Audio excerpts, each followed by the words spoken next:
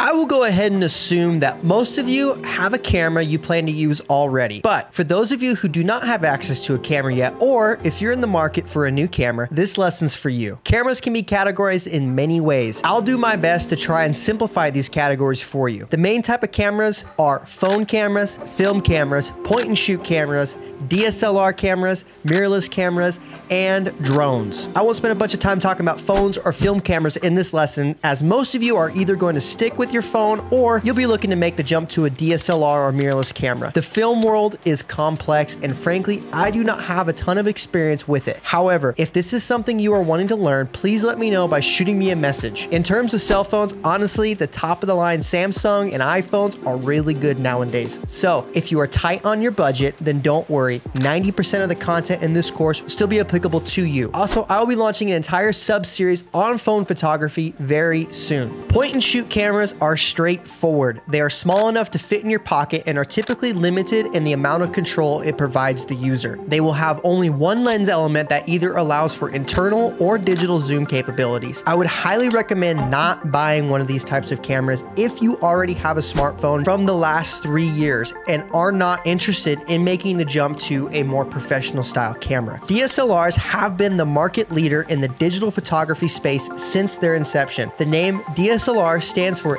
Digital Single Lens Reflex Camera and stems from the original film SLRs that photography was built on. DSLRs are unique in the fact that they allow for interchangeable lenses, which is the main reason I recommend people to switch to either a DSLR or a mirrorless camera rather than their phones if they have the budget to do so. DSLRs open up a whole new set of abilities for you as a photographer with their longer battery life, large storage capabilities, interchangeable lenses to create different perspectives and quality, and a thing called autofocus. Mirrorless cameras are the newest genre of cameras in the market, and this is the type of body I personally use. Mirrorless cameras get their name from the fact that they do not have a mirror which reflects light into the optical viewfinder. In a DSLR camera, this mirror will then move out of the way when you click the shutter button, which then exposes light to your sensor, thus capturing your photograph. Without diving into the science of it too much, mirrorless cameras remove that mirror element and use a digital process instead. This allows for mirrorless camera bodies to be lighter, quieter, and arguably sharper due to the lack of moving elements inside the body. Mirrorless is the future of photography, and you continue to see more and more companies push the market towards these types of cameras because of the advanced features they can implement. Drones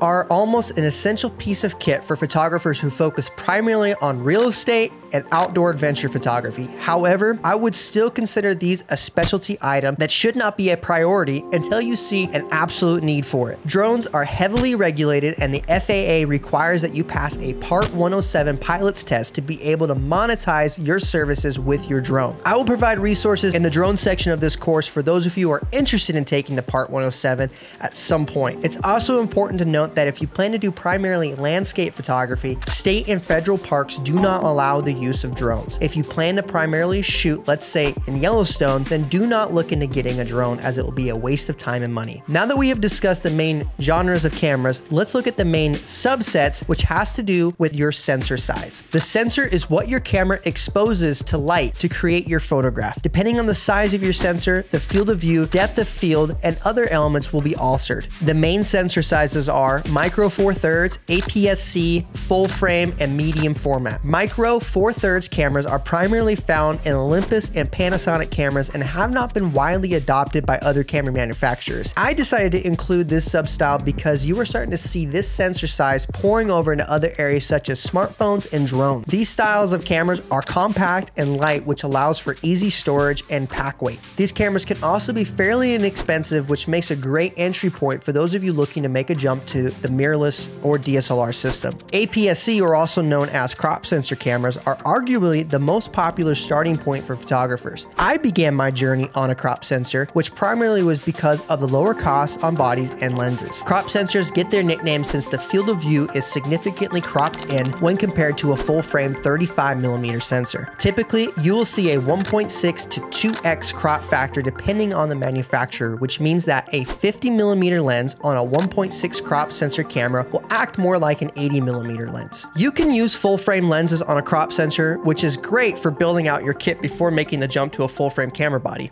However, the glass made for full frame cameras is expensive, so if budget is tight, the lenses made specifically for crop sensor cameras may be the right starting point for you. Crop sensors are great because the size, weight, and cost of entry compared to the full frame lineup. Image quality is pretty good on the newer models coming out, which means that you'll be able to grow a long way with this type of body. In fact, I spent 7.5 years shooting on a crop sensor before I made the jump to full frame. Crop sensors do have a few pain points to be aware of. First, they do not perform as well as the full frame cameras in low light situations. Due to the sensor being smaller, crop sensors do not allow for a ton of light to hit the sensor as is, so with limited light comes poorer results. Crop sensors also do not allow for the same amount of bokeh, which is the term used for that creamy, smooth, blurred out backgrounds you notice in those portraits you love so much. This won't be that big of a deal when you're first starting out, but when you do make the switch to full frame, you'll never want to go back. The last con to consider is the fact that the details and overall resolution of crop sensors does not compare to full frame cameras. However, with the cost savings you receive with APS-C cameras and the size and weight consideration, these cameras really pack a punch for those looking to take gorgeous photos. Full frame cameras are exactly what they sound like. They utilize the full size of the 35mm sensor, unlike the crop sensors. This is the camera style choice I utilize in my kit, mostly because the amount of light I can utilize, the overall image quality and sharpness, and the creamy smooth backgrounds with a full frame field of view. Full frames are typically bigger. However, with the advancement of mirrorless cameras, this issue is slowly being resolved. Full frame cameras also are paired with higher quality of lens selections, which is a large contributor to the overall quality of your images. Another pro to full frame cameras is the ability to handle low light situations well. We will discuss this more in the section on camera settings, but full frame cameras are the best when it comes to handling higher ISO increments. This is helpful for me personally, as I do shoot a lot of night sky images, so having the flexibility is a must for my workflow.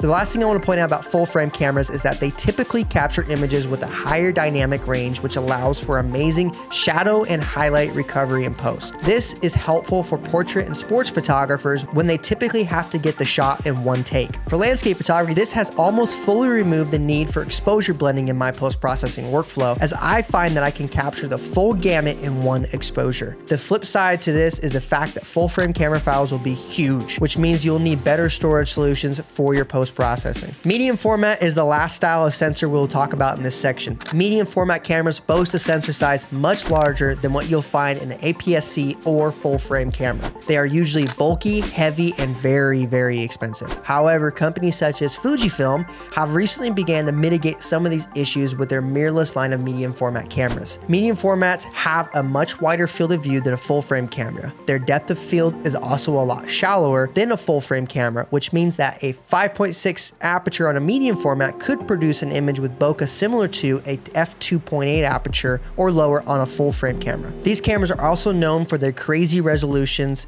and accurate color reproduction. Medium format cameras are often a reach for active professionals and are often overkill for what most of us will be producing in our photography careers. Now that we have talked about some basic concepts of camera bodies, let's jump over to the next section where we'll talk about some of the major items I look for when buying a camera. I'll catch you guys in the next one.